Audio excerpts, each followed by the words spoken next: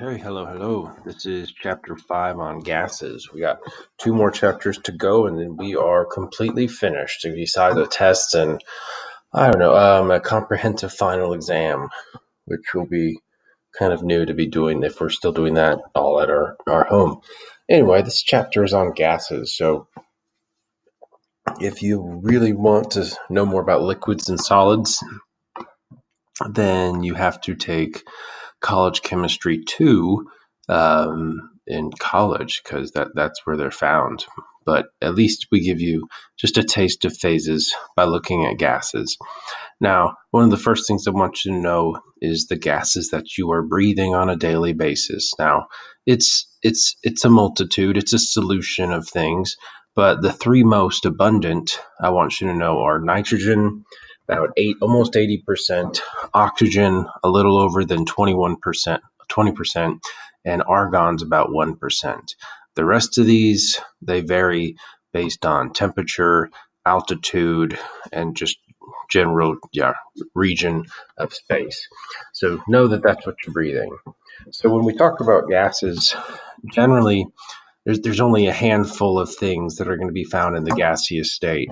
So in terms of elements, you can see the ones listed in blue are naturally found as gases. And then here's a nice list of substances. Now, at normal temperatures of room temperature and pressure, again, that's what you're going to find is they're generally smaller molecules, because as soon as you start getting up into 10 or more atoms, they're going to have different intermolecular forces that would want to pull them together and condense to a liquid. So larger molecules have higher boiling points. So again, most of these are going to be fairly small. And this is at normal temperature. So you could vaporize larger things to a gas, but it would take higher temperatures or really, really low pressures. So some of the things we're going to look at first is stuff you already know. So the physical characteristics of a gas. So we know that gases, we know they're fluid. Again, we normally reserve that word fluidity, or we tend to use it for liquids, but fluidity is a property of liquid, in that both of them down here, liquids and gases, don't have a set shape. They change their shape to their container. That's what it means to be fluid. They flow. And so liquids and gases are both fluid. Now, what makes them distinct is that gases can also change their volume. They are compressible, or they can expand, where liquids, while they're fluid, that doesn't happen. Now, gases will always mix nice and evenly and completely, so they form homogeneous mixtures. Now, this is sometimes true for liquids, but we talked about like dissolves like. So similar polar liquids will mix, but we know oil and water, polar and non-polar, they do not. But that's not true for gases. In the gas state, they all mix completely, regardless of polarity. So polarity is not even, we won't even talk about polarity in this chapter, besides to say, like, hey, it doesn't really matter. So that's nice. The volumes and pressures the volume and pressure is very sensitive to temperature.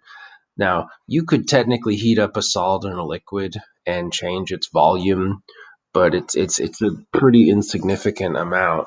But gases, they can drastically change in volume and pressure with temperature. They have significantly lower density. So solids and liquids are called the condensed phases, meaning, when things are dense with density, they're clustered together, but gases are very spread out. So while these are the condensed phases, gas is the non-condensed phase. Again, just for comparison, if you were to take liquid nitrogen, it has a density as a liquid of 0.807 grams per milliliter, or 807 grams in a liter. So this is liquid nitrogen below 77 Kelvin, so really cold. But if you were to allow it to vaporize, it would expand and take up 650 times as much space. So the density is much lower. Normally when you talk density, you normally report in grams per milliliter, but for gases it'll be in grams per liter, just of how small. This is a fantastic link. You should click on and watch. If you do, you'll be treated to the pleasure of this goofy guy inhaling sulfur hexafluoride, and it's just a delight. We watched it your sophomore year, and I won't hit play on it again, but you definitely should. So some terms that we'll use: diffusion and effusion. Diffusion, like here you're seeing this partition removed and the gas particles spread out uniformly. That's diffusion, and you can measure it in terms of velocity, meters per second. So how fast are particles traveling?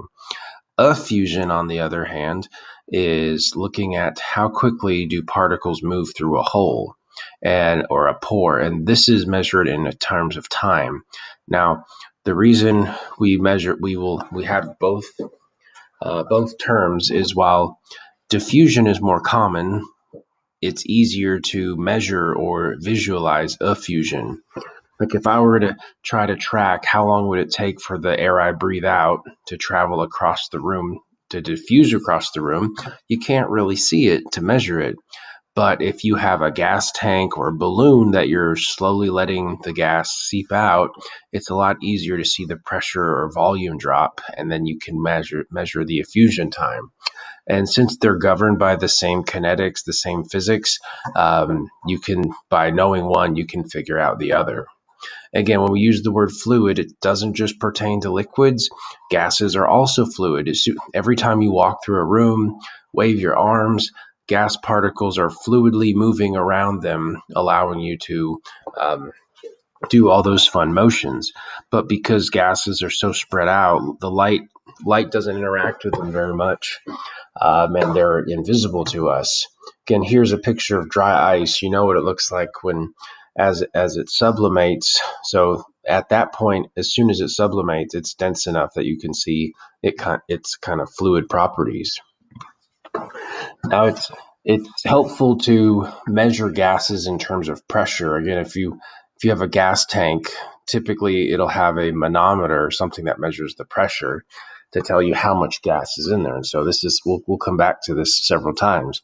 But I want you to know that pressure is a measurement of how much force divided by a certain area. So the force in this chapter will be gas particles that are moving around and colliding with the surface. But then depending on how much it's actually colliding with will determine pressure. So pressure is what you actually feel. Again, this garden hose, there's a force of water coming out that's determined by the velocity of it moving. But whether you push the nozzle or not changes the area. And so you could make the same hose kind of lightly, have water come out slowly, or like a jet where the force isn't changing, but as you decrease the area, the pressure goes up. And here we have stepping on a bed of nails, and you probably know not to step on one nail, but if you increase the number of nails, you increase the area, and that decreases the pressure. So your force doesn't change. The force here would be your body weight, your mass times gravity, but what you feel is the pressure. So the more area you have, the lower the pressure. I have the bow staff and the sword down here. Again, if you got struck with one of them, you could probably imagine that with one, you're going to have like a broken arm, and the other, you're going to have like one arm removed. Now, when you get hit with them, the same force is being applied, but anytime we talk about something sharp, like a blade, what's significant is that it's putting all of the force in a really tiny area, which greatly enhances the pressure and removes your arm or whatever appendage. Historically, the way we measure air pressure is through a barometer. Today we have digital ones that do it a little bit different, but the earliest forms used water, but they eventually found it was way more efficient to use mercury. So here is a glass tube filled with mercury that is inverted in a pool of mercury, and it is open to the surrounding atmosphere. So imagine air particles colliding with this surface. Collide, collision, collision, collision, collision. And the stronger the collision, the greater the force, or the lower the area, the greater the pressure, and it pushes this level of mercury up the tube. So what they found hundreds of years ago is in this setup, in a 1 centimeter diameter tube, that at sea level it could push it up 76 centimeters. And this is going to give us this weird unit of pressure called millimeters of mercury. So 76 centimeters is 760 millimeters. And we're going to say at sea level that air pressure is 760 millimeters of mercury. And so there's a lot of different types of units. The SI base unit is the Pascal, where it's derived from newtons per meter squared. A Pascal is about 100. It's like 1 in 100,000th of an atmosphere. Oh, down here, 101,000 pascals in an atmosphere. Now, again, the ones that we're going to use are more common with the barometer. So 1 atmosphere, which is what you're feeling right now, is 760 millimeters of mercury, where that's also sometimes known as a torr. Now, in the US, probably the most common unit of pressure we're familiar with is PSI, that is pounds per square inch. Again, pounds is the unit of force, inch squared is the area. 14.7 pounds per square inch. If you've ever filled up your car tires, it's probably somewhere around 40 PSI. So there's a couple different factors for atmospheric pressure. Again, the biggest one is elevation. So you can literally think of air pressure is, again, if you think of swimming, when you go underwater, if you've ever dove down in the deep end, you felt water pressure, where it's literally just sitting on top of you, and that force over your body is just added pressure. But then air pressure, you can think of it as this column of air miles and miles and miles above that sits on top of you. So at sea level, you have 1 atmosphere, but if you go up 4 miles, it's cut in half. If you go up another 6 miles, you're down to a fifth. And so the higher and higher up you go, there's less particles pushing down on you. And again, it's just the force of gravity pulling them all down on top of you. And so as you go up in altitude, so does atmospheric pressure goes down. And then temperature and weather definitely affect them as well, but we're not going to worry too much about them. This is where I would normally like to talk about straws and suction cups and those types of things, because I do want you to know that suction is not a pulling force.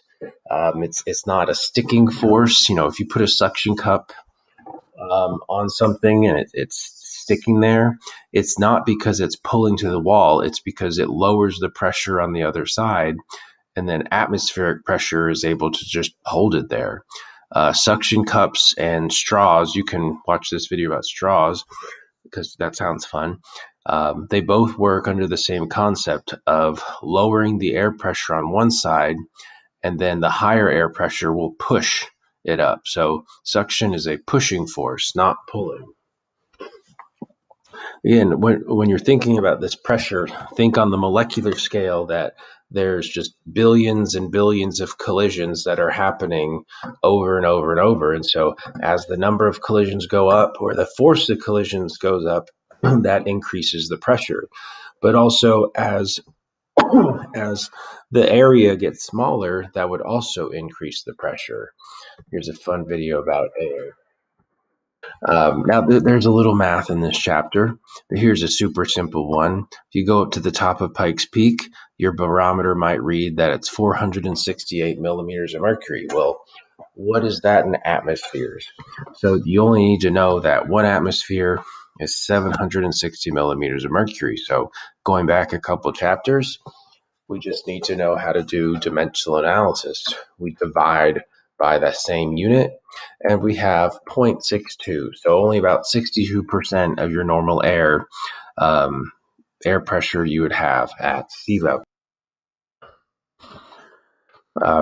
Now, we talked about physical characteristics of gases, and you pretty much already knew those. But now what we want to do is connect them to the kinetic molecular theory. So again, we can visually see the properties of gases, but theories help us explain why they act the way that they do. So these are molecular theories and kinetic molecular, so the movement of molecules, that help us understand why they act the way that they do. And so for each one of these, I want you to be able to cite an example, know the implication. So the first one, gas is made up of molecules that are separated but from each other by very large distances compared to their own dimensions. And so what we mean by that is, if here's a sample of gas, that when you zoom in, each particle is considerably farther from other particles in comparison to their own volume. So we can treat each gas particle like it has insignificant volume.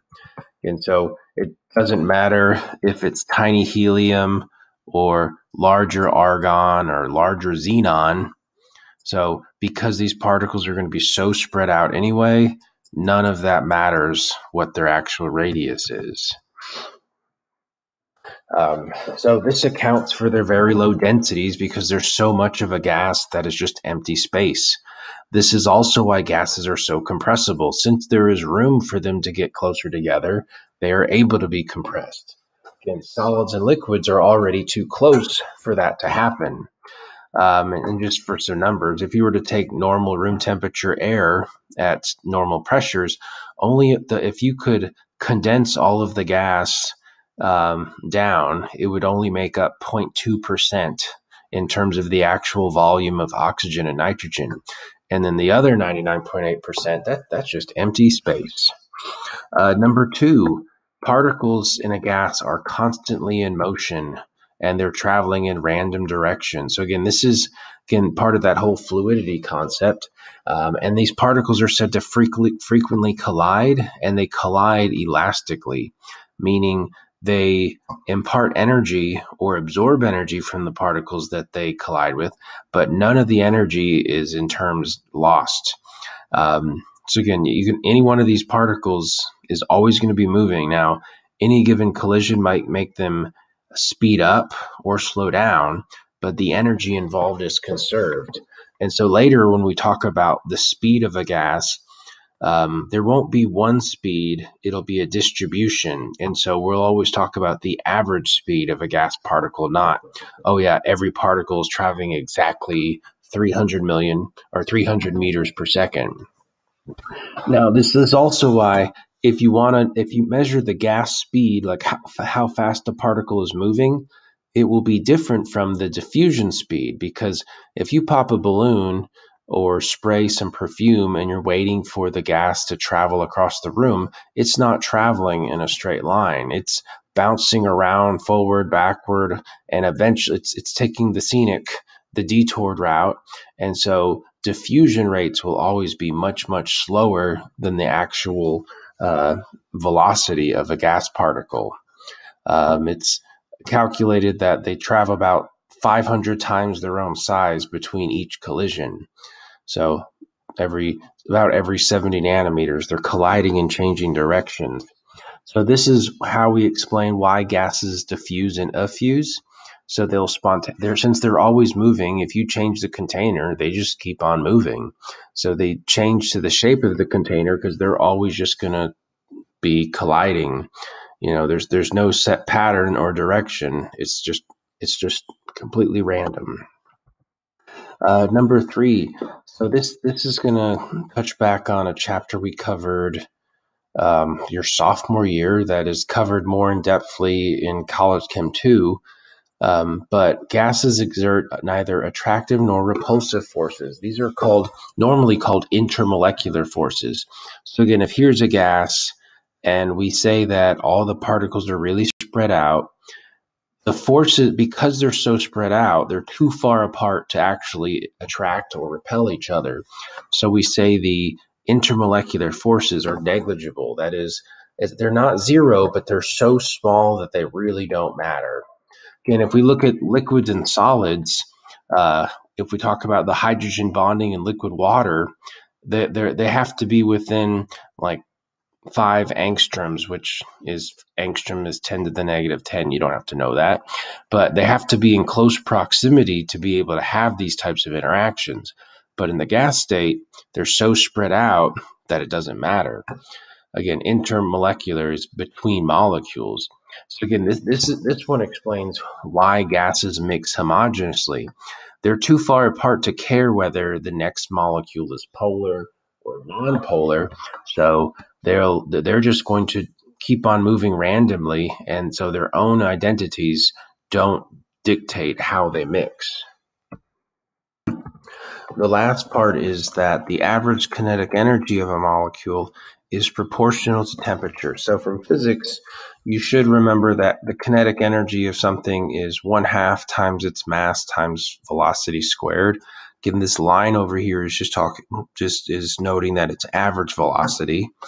Well, using this, we can point out that as temperature goes up, as far as kinetic energy goes up, mass isn't going to change, its velocity is going to change. And so with greater temperature, we get greater velocity. So faster gases have particles that move faster. So this part helps indicate why that as temperature goes up, it's going to affect things like pressure and volume, because with more pressure, higher temperature, as they move faster, that's going to lead to more collisions. Another component of this is that if you have two gases at the same exact temperature, they will have the same average kinetic energy, regardless of their size. So keeping that in mind, let's say we have two comparable gases, helium and chlorine, and let's say they have an arbitrary kinetic energy of 5. So at the same temperature, they have the same kinetic energy. So the only thing different, again, we don't care about polarity. We don't care whether it's 1 or 2 atoms. The only things that matter are the temperature and the mass. And so if you put in their masses and calculate for velocity, you get these numbers. Now, these numbers don't really mean anything because I just made up this number 5 just to make the math easy. But if we take a ratio, we get this. And so what it's telling us is that at this temperature, helium is moving 4 times as fast as chlorine. And so that's what we should expect. So as the mass goes down, velocity goes up.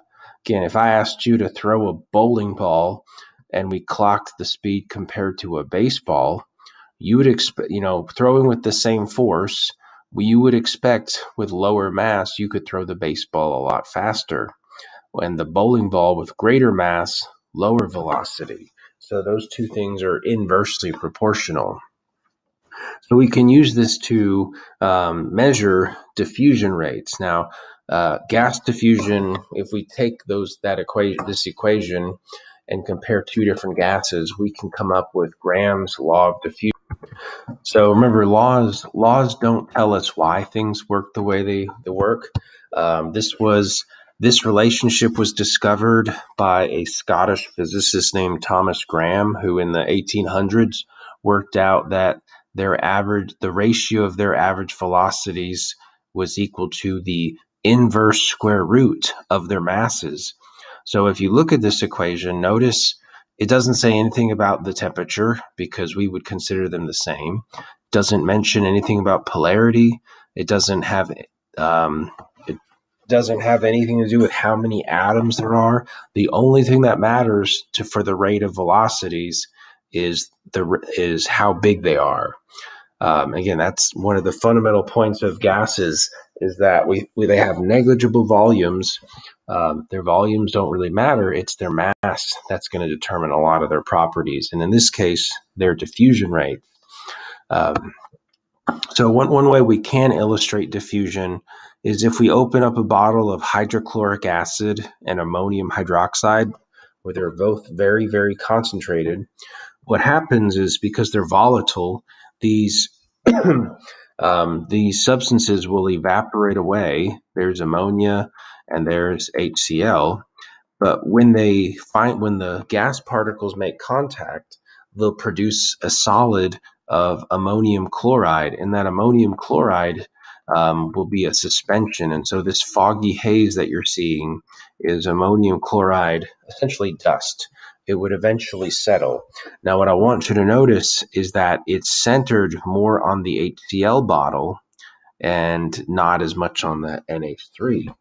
And the reason why is, again, if you open these bottles at the same time, the NH3, which is about half as massive, it can travel faster to get over here, where HCl is bulkier and the slower. And so the meeting point is centered over here because this one moves slower and this one moves faster. Now, this is a not super common thing you could really readily observe where you visibly see the meeting. So it's way more convenient to measure effusion rates, where you can fill up a container, measure the pressure, and then allow it to evacuate into a vacuum and just measure the time it takes. And you can see how the pressure drops. Or if you were talking about like a balloon, you could see how long it would take for the balloon to shrink. So measuring effusion is, we're going to see a law very similar. So here's the ratio of velocities. Here's the ratio of inverse square masses. And if you remember what velocity is, it's distance over time. So time for the first, time for the second. Well, if we have the exact same conditions, the distances are exactly the same. So that factors out and we get this. So this right here is the one that we'll be using. So the inverse time of effusion is equal to the square root of the ratio of masses. And again, we have the second one because it's way easier to measure effusion rates. So here's a type of problem. Say we have a setup where as a standard, we allow bromine vapor to effuse out and it takes 4.7 minutes. We then take our unknown hydrocarbon in the same exact setup, fill it up to the same pressure, and it only takes 1.5 minutes.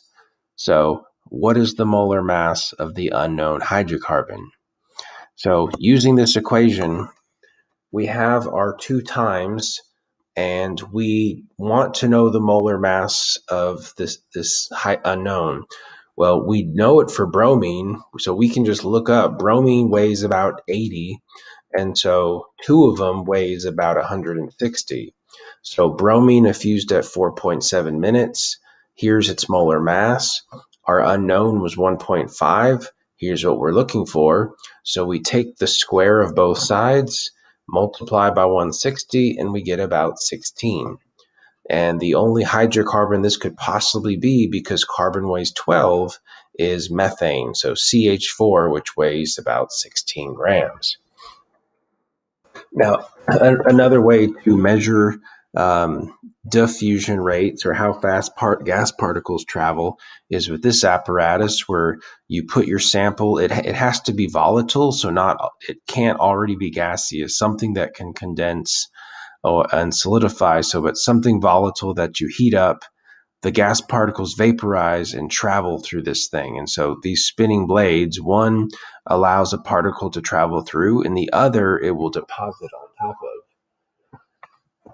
And over time, what you'll develop is this pattern where it's deposited. And what you'll find is you don't just get one velocity. You'll get some that are really fast, some that are really slow, and then there's the average. And so what you'll end up getting, if you plot this graphically, is something that looks like this. So up here we have 3 different plots at different temperatures, but you get what's called a Gaussian distribution, also called a bell curve or normal curve. So this is a very common statistical plot where you see kind of an average, and then There's some that are going to be really far out on either side. Actually, the very top technically isn't even the average. It's the mode. It's the most common. The average usually lies just to the right of the mode. So this is showing something we've already talked about, that as temperature goes up, so does the speed. Now, for comparisons, I want you to notice that nitrogen, at about normal temperatures, it travels about 400 meters per second. And so that's about the speed of air is 400 meters per second. The fastest flight speed is about 2,000 meters per second. That's also known as Mach 6. So if you've ever heard of the term Mach, it refers to Mach 1 is the speed of sound. And you might have known that if you pass that, there's a sonic boom. You break the sound barrier. And the reason why these things are connected, that Mach 1 is that about 400 meters per second. And so the sound barrier, or the sound waves, they are traveling through the gas medium. And so what that means is if you're traveling faster than the gases that would carry those sound vibrations through, that's when you're likely to get that sonic boom. Oh, and if we were in class, I acquired a whip last year, and it's kind of fun to crack a whip because it can break the sound barrier. A Rubens tube. You should click this and watch it. That's another fun thing to look at. It's a way to visualize visualize air and sound pressure waves and sound waves using fire. Now, the other component, the speed of a gas, is its mass. So again, we said if it goes up with temperature, it also goes up as the mass goes down. So from chlorine to nitrogen to helium, as mass goes down, speed goes up. And so mathematically, we can estimate, this is the root mean square. It's essentially a statistical average, but the root mean square velocity by taking the square root of 3RT over the molar mass. Now, R is a constant, which we'll get to in another video. T is the temperature. So notice as temperature goes up, so does velocity. And then notice molar mass is in the denominator. As molar mass goes up, then we'll see the velocity goes down, because those are inversely related. Here's a proof of that equation, but I don't really care to explain it, so I'm not going to do that. Again, I do need to point out that when you use this equation, here is R. It'll be provided. It is in joules per kilogram mole, and since joules have a unit of kilogram, what that means is when you put in the molar mass, you have to use kilograms. So instead of saying that xenon weighs like 130 grams per mole, you would say it's 0.13 kilograms per mole. And then temperature needs to be in Kelvin, so add 273. So let's try that for both helium and nitrogen. So with helium, it's got a molar mass of 4 grams per mole, but we're going to say 0.004 kilograms per mole. R is a fun number you just get to plug in. And instead of 25 Celsius, you're going to add 273 to get 298. Pretty much in this chapter, any time you see temperature, you need to make sure it's in Kelvin. So if we plug all that in, we get this. We get 1.86 times 10 to the 6, and it's the square root of joules per kilogram.